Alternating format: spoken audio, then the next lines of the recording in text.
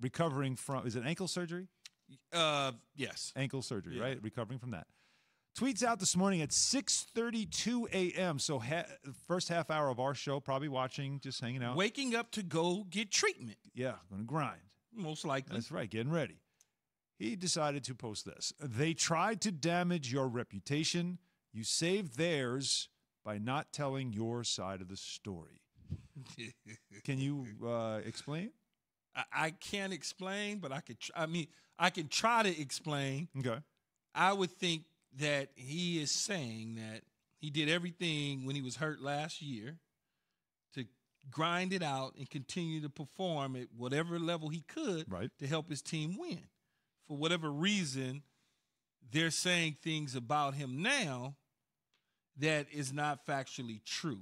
I can only read between the lines. I haven't spoke to him about that tweet at all. I can only try and read between the lines. I tend to lean toward professional athletes when they say these sort of things opposed to the media in the front office, because I certainly know how things go with athletes and front office people. Well, so he sounds like he's unhappy with the organization.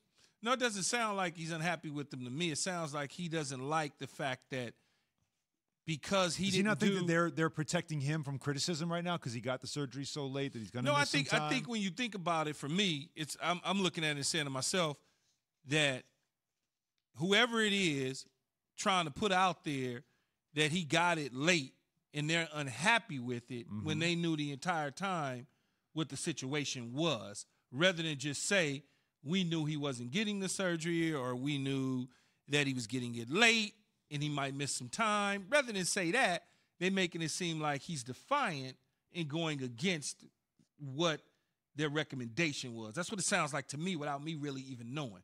I just kind of know how organizations are. They got their little feelers and their people out there, and they say things to save their own butts and make the player look a certain way in the media. That's just the way I've always seen it. I've lived it myself, and people run with it. Of course. They run with it, and if you don't defend yourself, that would be the narrative that is set by them about you. I haven't heard the team, though, say anything publicly in frustration about him. Sean said that he wasn't happy with it. It's certainly little tidbits. It was not happy. I wish he'd have did it a different time. Things like that. But that doesn't mean because they don't say it publicly, they're not going behind closed doors and saying it privately to people that will put it out there for them publicly. That does happen. I will Absolutely, tell you that. it That's happens. one of those conversations where it's like, listen, if you're going to write about Michael Thomas, you should keep in mind this happened. Yeah. Like they'll do that, and therefore there's nothing on the record. There's nobody saying anything, but you as a reporter are like, oh, clearly they're not happy with this guy, so let me write it in that way. Yeah. And that can come out certainly that way. Now, look. You can't please everybody, man. But he's critically important to this team. I mean, clearly, and especially in their search now, who's going to be their quarterback after Drew Brees. Thanks for watching ESPN on YouTube. For live streaming sports and premium content, subscribe to ESPN Plus right now.